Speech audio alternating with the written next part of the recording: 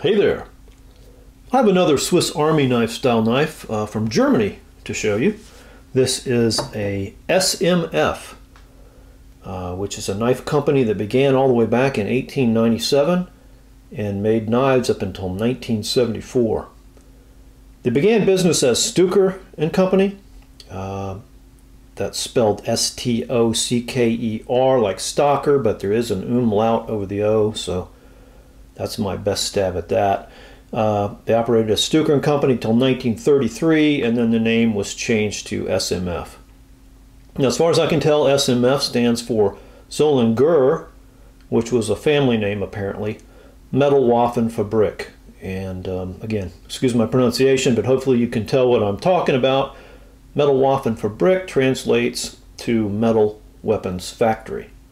And that makes sense because this cutler provided edged weapons to the German military for many years. But this is just really a nice little knife. It's pretty, it's really well built, and the action on it is great. So it's in stainless steel, and you can see here it has brass liners and pins. The end rivets are reinforced with washers, so you get that bird's eye look.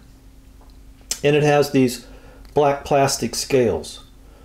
Now, I don't believe these are celluloid because they don't have any of that shrinking or cracking problem. I don't believe they're even Celador. They just seem more impervious to scratches and dings than Celador. What I think they are is a polycarbonate. And here in the US we know that as Lexan. GE invented Lexan back in 1953. But at the same time over in Europe, Bayer, the big German chemical company, formulated their own polycarbonate sheets, and they called their product Macrolon. So they came up with that in 1953 also, and they had it in widespread industrial use by 1958. So if this is Macrolon, you know, that would make sense. One German company may be sourcing their scale material from another German company. That would help us date the knife. Somewhere between 1958 when they first started using it for stuff, and then, you know, up till 74 when SMF quit making knives altogether. It would also explain why it's held up so well because, you know, as you know, polycarbonate sheets like Lexan are super tough. As a matter of fact, they are truly bulletproof.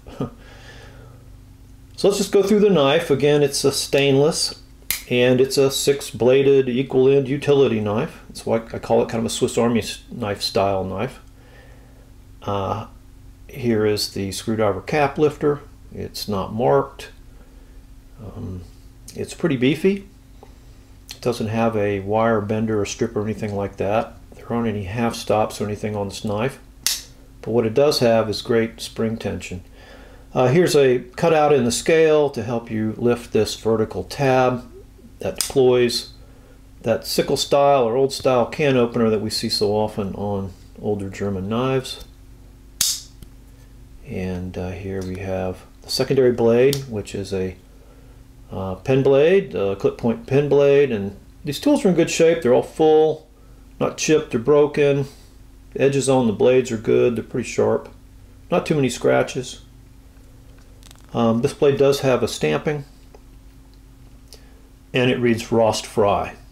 Rust-free in German for stainless. And then here's the main blade. It's a long, slender spear point blade with a crescent nail nick. Also in good shape. And SMF has a great logo. See if I can get it up here and get it into focus. It's a king holding a sword, seated, and he's actually sitting on the SMF, but it looks like he's seated on a throne. I'll put an image on the screen so you can see that better. A lot of the German cutlers seem to have you know, interesting or fun graphics as their logos. And on the back we have rostfrei again. And then the back tools, of course, are corkscrew. This one is a 4-turn solid corkscrew. There you can see those pretty brass liners. And then the European style awl. There's a little cutout here to get your fingernail under the edge of this one. It's not sharpened, but it is pretty pointed. So there might actually be 3 German companies represented or associated with this knife. You know, of course, SMF, the cutler, perhaps Bayer, if that's Macrolon. And then here you can see that it does have a Siemens inlay. And Siemens, as you probably know, is a very big German company. They're a multinational conglomerate. They're headquartered in Munich, and they've been around all the way back since 1847. So that's pretty cool that it's on a knife whose company traces its roots back to 1897. So that's been a quick rundown on a Swiss Army knife style knife from SMF out of Germany. If anybody else has any SMF knives, please let me know what they are. Thanks for watching, and have fun collecting.